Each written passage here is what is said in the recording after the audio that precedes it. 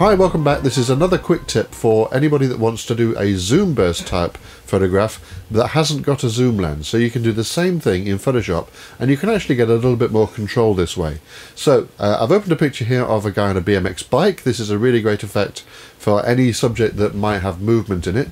So what I'm going to do first is I'm going to duplicate my background layer. I'm going to click on the background layer and drag it down here to the new layer icon in the layers palette. That's going to duplicate the layer and I'm going to blur that copy. So I'm going to go to the filter menu now up here at the top and I'm going to choose blur, radial blur. And there are two types of radial blur. There is a spin type and a zoom type, and we're going to use the zoom type.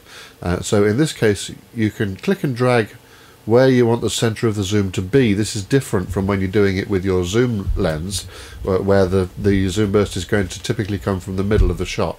In this case I'm going to put the zoom on our biker right about in the middle of where he's going to be in the picture, and I'm going to let the amount go up to 30 odds, pretty good in this case, and I'm going to press OK, and that's going to give me this zoom effect on our bike here. Now the great thing about doing it this way in Photoshop is it means you get more control. You can say which bits of the picture you want to have some focus on. And you see we've lost focus on the guy's face. So let's go to our background copy layer here, and at the bottom if we click the add layer mask icon, that gives us a layer mask. We can now, using that layer mask and a brush, so I'm going to choose the brush tool, which is the B key, and I've got a black as my foreground colour.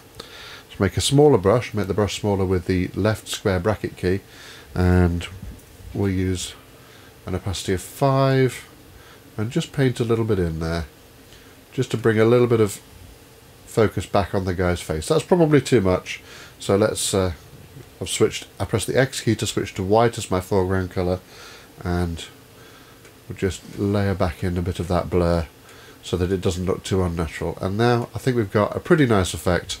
Loads of movement in the shot. We've got a little bit of the guy's face visible.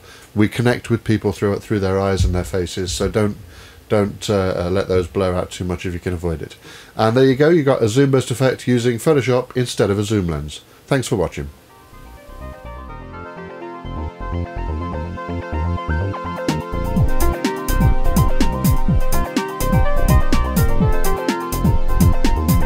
Photo Walkthrough is a free online video show about photography and digital photo editing using Photoshop and Lightroom.